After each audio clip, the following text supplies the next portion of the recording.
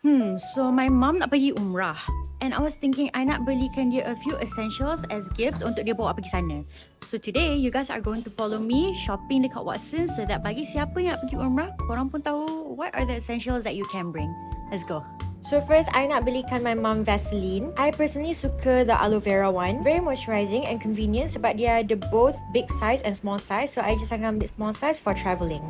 Next, I akan beli Vicks punya inhaler, especially sebab my mum ada resdung. Like me, turun dari flight ataupun bangun pagi dekat hotel mesti akan sesama teruk. Next is Gaviscon. Takutlah tiba-tiba gastric ke, sakit perut ke. I like this one because it functions very well and it doesn't taste bad. Easy to bring around and consume because it comes in liquid sachets. Next is Euphamol. Memang yang ni wajib lah untuk bawa. Very good untuk headaches and migraines. I akan ambil Euphamol 650 and this is how the tablet looks like. Next is Imo, in case the eyes get irritated or dry, which is sangatlah annoying kalau you have sensitive eyes. I akan ambil dua ni, one for tired eyes and one for irritated eyes. Next is Strepsils. Yang ni sangat penting. If you sakit tekak, it's going to ruin your mood so much. Lagi-lagi sebab you nak banyak berjalan dekat sana kan. I akan ambil yang biru sebab mentol dia kuat and it's cooling for the throat. Last but not least is Flavet's Vitamin C supplement. It is important to always take your vitamin C every day, especially when travelling to take care of your antibody. Ni pilihan I sebab tak ada gula. Can't wait to give this surprise to my mom. Get yours now at Watsons.